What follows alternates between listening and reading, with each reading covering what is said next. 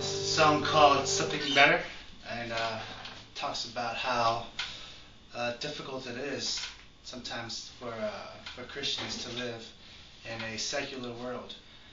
There's so many other things, so many distractions, or so much noise, or things going on. Whether it's just stuff like work or school, or maybe even sports, or just anything else that kind of takes our eyes off of Jesus.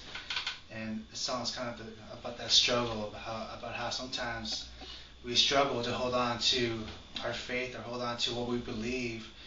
And the song, I just ask, God, hold on to me, because I know that sometimes I'm not going to be able to hold on to you.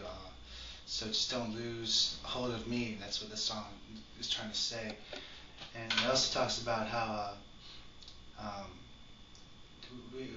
we have that sense that there's something better out there. And it talks about, in the first verse, it describes it as maybe like a summer breeze, that it comes and then it goes, and it's refreshing. We have that taste, that glimpse of it, but we couldn't quite grasp onto it. And the song is saying, I've tasted it, I've seen something better, and I'm going to go after it. And that's what the song is.